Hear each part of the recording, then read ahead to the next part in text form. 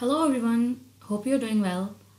This is the 12th part of the course Computer Programming in C++, and today we will be covering different types of functions. Actually, three different types of functions. We will be covering overloaded functions, inline functions, and functions with default values. So let's start. So first of all, let's see the functions with default values. So what we do is we set a default value for the parameter or parameters of a function. Now, at the time of function call, if the value is passed, then the default value is ignored. Otherwise, if the value is not passed at the time of function call, the default value is used. Now, let's see an example to better understand what we are talking about. Okay, this is an example. This is a function divide and it is taking two parameters. So the first one is a and the second one is b. Both are integer parameters. Now you can see that the second parameter b, it is made a default variable, a default parameter. How? We have assigned it a value 2 by default. So in case a value for this parameter is not passed, 2 will be used here.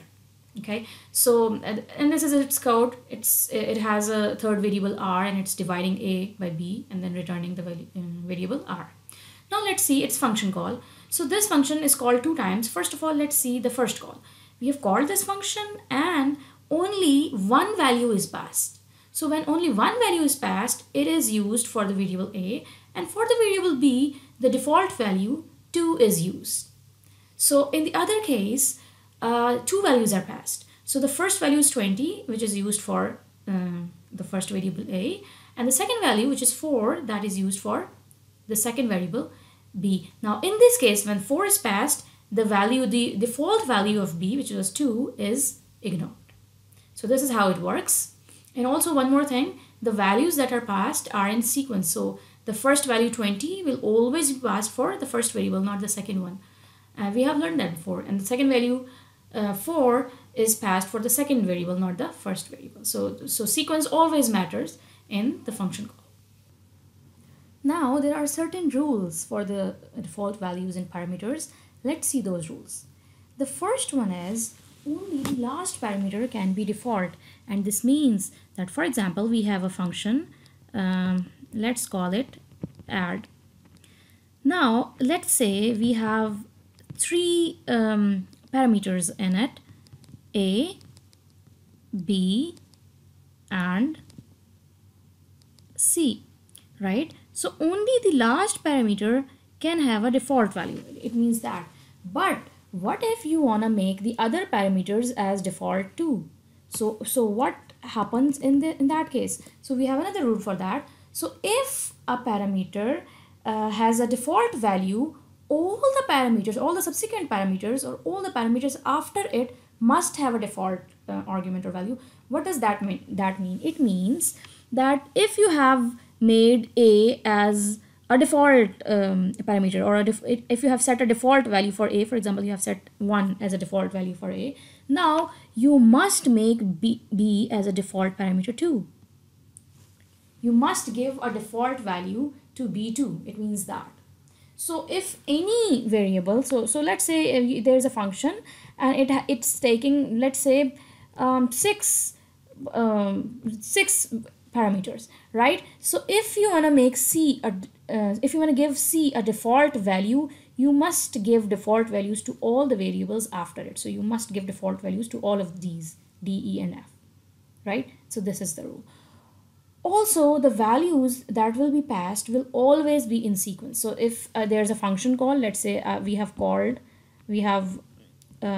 made a function call like this, it means that 1 will be passed to a, 2 will be passed to b, 3 will be passed to c, and 4 will be passed to d.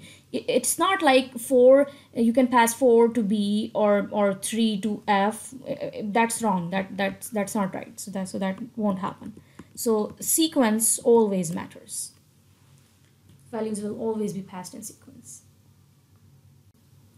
I think you must have many questions in your mind about default values. To address them, let's see some cases of default values. So case number 1 is if you have made a function, for example, This is your function. This is a prototype of function. Actually, you have made a function. It's taking two arguments, integer, and you have given it the default value of 10, and float, and it's taking the default value of 8.8. Now you have called it in main. This is the function. The name of function is temp. You have called it in main, and no arguments are passed. So the first case is if you haven't passed any argument to the function which is taking default values in all the parameters, right? So what will happen then? In that case, if you haven't passed any argument, what will happen is the default values for both parameters will be used. Obviously, we haven't passed anything, so obviously the default values will be used in this case. Now let's consider the second case. So if you have passed one argument and among the two arguments you have only passed one argument, what happens then? So this is the function called temp, and you have passed 6. Now what will happen is this 6 will be assigned to the first variable, not the second. This is very important. So that's why I was saying that sequence matters. So this 6 will be assigned to the first variable, which is I, and default value will be used for the second variable, which was 8.8. Right? This is very, very important. So keep this in mind. This 6 will not be passed for the second variable. It will always be passed for the first variable, right? And for the second variable, the default value will be used. Now let's consider the third case. So in the third case, if you have passed all the arguments, so if you have passed all the arguments, will the default values be used? Obviously not. The default values will be ignored, and the values that you have passed will be used. So 6 will be passed to I, the first variable, and minus 2.3 will be passed to F, the second variable. Now this is all good. There is a case for if I think you must have this question in mind. If for some reason you don't want to pass the value for the first variable, you only want to pass the value of the second variable. So the case is only second argument is passed and first one is not passed. What will happen? So actually that won't work. Why? Because I told you sequence matters. Whichever value is here, it will always be passed to the first variable, always. So when 3.4 is passed to I, so what will be the value in I? The answer is right here. But how is it 3? How is it not 3.4? You have passed 3.4. Why is it 3? Because this is an integer variable. So when it is an integer variable and 3.4 comes in it, it will ignore the floating point part. It will only consider the integer part, and the integer part is 3.